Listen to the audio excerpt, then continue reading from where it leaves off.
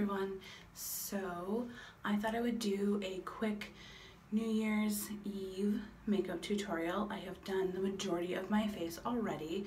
I've done my foundation, I've done my lips, which is Jeffree Star's Weirdo, because let's be super real, who doesn't have a black lipstick that they want to wear whenever they can? So we're going to make this look revolve around the black lipstick. So what we're using today is a eyeshadow palette that I've used before. It is super affordable. It is by Wet n Wild, and it's called the Au Naturel number 10 light to medium. These are the colors here. They're very pretty, very pigmented. There is some fallout, so since I've already done my face, except for the highlighting, I might have to go over it a little bit again with my beauty blender in case there's some fallout. That's the only hard thing about this Wet n Wild palette. However, there are some higher end palettes that I own that I find have the same issue. The Urban Decay Naked palettes that I find have lots of fallout as well. So I don't want to say it's the price point. I think it just happens to be the formula. I'm going to be using two different eyeshadow brushes today, a flat brush and a regular eyeshadow brush. This is an inexpensive kit that I got for Christmas. I think it was like $15 on Amazon, and they're all synthetic, easy to clean, super soft, super affordable. I think there's maybe like 12 or so brushes in there, all different shapes and sizes. So we're not here to talk about the brushes. We're here to talk about the eye look. So what we're going to do today is we're going to start with our base, which is going to be this lightest color here. I always like to do that even though I've primed my eyes and put foundation all over.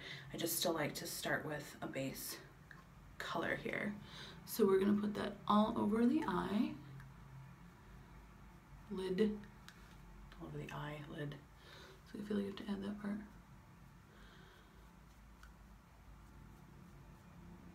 Just to make sure that everything is blended nicely. The next shade that I'm going to use as a transition-y shade is this fourth from the end here. This guy right here. It's kind of like a mauve-y purpley color. And you're just going to use a little bit because, again, this is very pigmented. You can even dust some off if you'd like. And we're gonna put that in the crease here. See how I barely used any?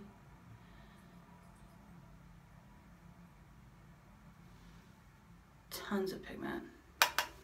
And see the fallout there. So I'm just gently putting that in the crease area.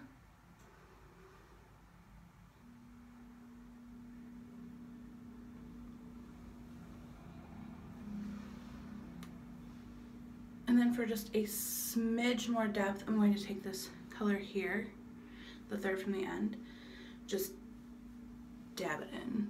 And we're gonna go ahead and just gonna add that to the end here.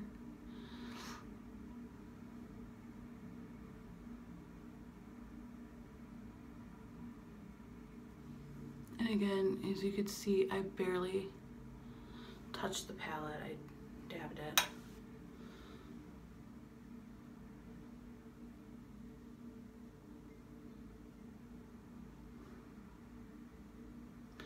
I'm using these darker transition-y colors because I'm going to end up with a darker look in the end. So I'm going to check real quick, since we've been down this road before, can't see very far away. Same brush, I'm going to go ahead and go all over with this middle shade here. It's kind of middly. We're gonna take that and put that all over the bottom part of the lid, right here.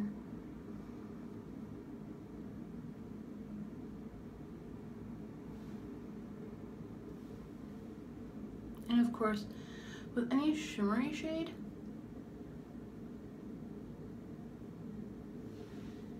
you tend to have a little bit more fallout or even a little less pigment. Now to slightly smoke out this look, because we want dramatics, it is a holiday, we're gonna go into this gray gunmetal color here. Same brush, lightly dab, get the fallout off, and just put that right in the outer corners. Right there.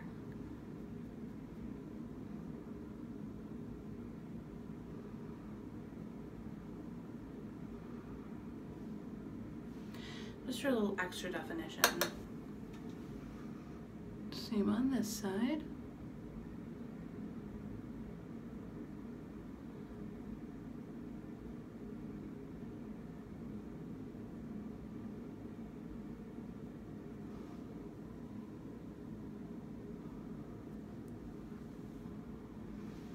Awesome, awesome, awesome. I'm gonna go in one more time with this middle glittery shade and just dab it a little bit because I want to make sure everything is blended nicely.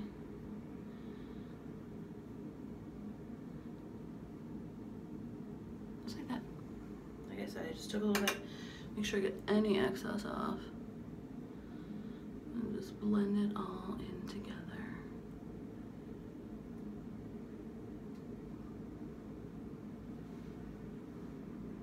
Just like that.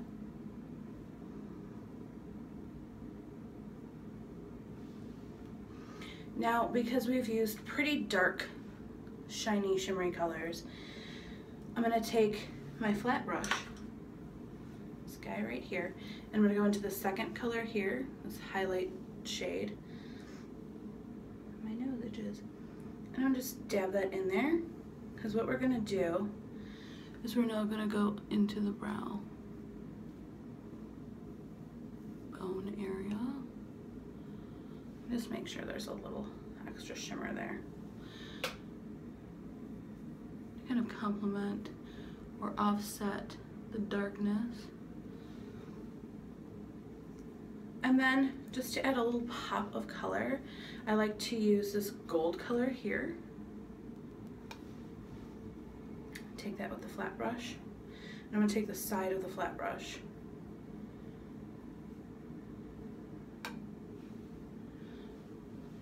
Like I just dumped a whole bunch. And I'm gonna put that in the inner corner of my eye here. Just kind of offset all of the darkness that we've just done.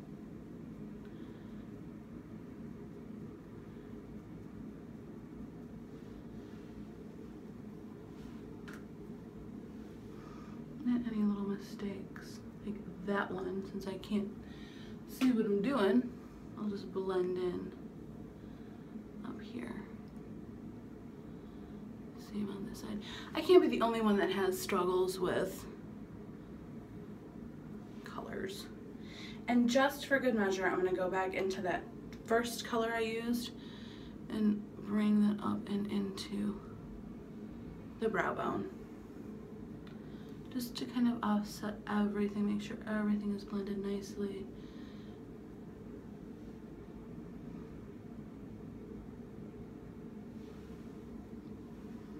And then what I'm gonna do is I'm going to go ahead and add my highlight, which I'm gonna reach over here real quick for my fan brush. And what we're gonna use for our highlight, I'm gonna go into the Nikki Tutorials Too Faced palette.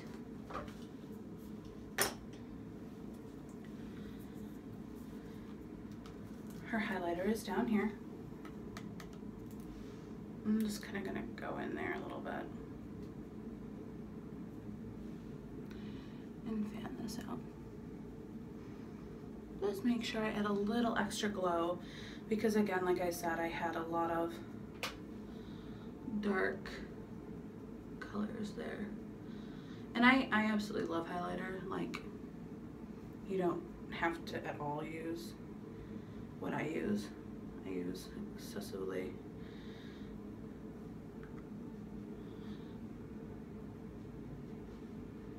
So there's my highlight. Oh, I just spit in my mouth. You're not supposed to eat it.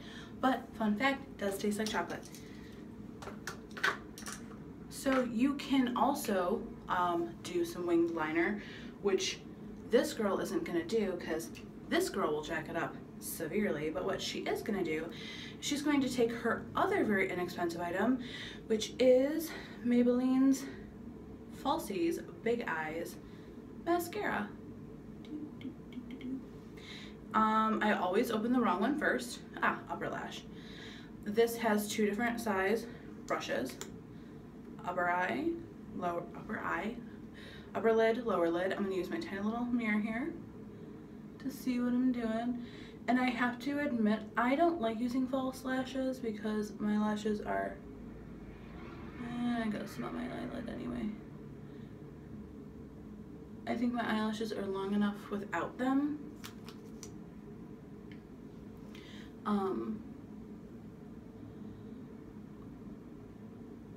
But if you have thinner eyelashes or shorter eyelashes,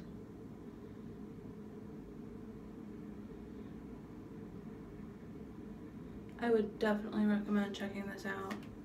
So before I do my bottom lid, there's one thing that I wanted to do real quick, and this definitely helps when you're using darker colors on your eyes. I'm running out of places to do things. Throw that on the toilet seat.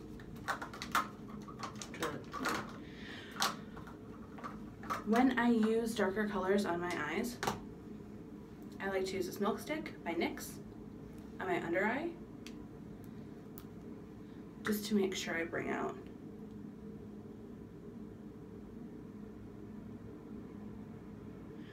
the brightness.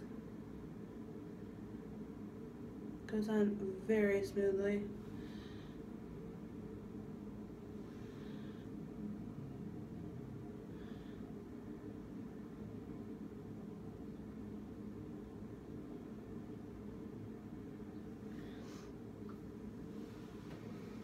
And then this way, if I got any on my eyelashes, which tends to happen, I can go over it with a mascara. And this is the smaller wand for your lower lashes.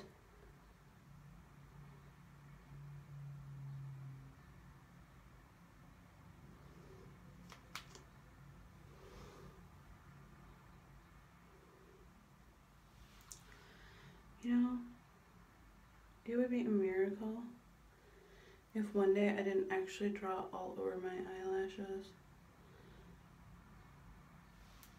It would be truly a miracle. So again, this is definitely something that you can add some winged lines for. I'm not going to try and do that to you because it's going to take another 20 minutes just to put those on. But here is the look. I'll come in a little bit closer.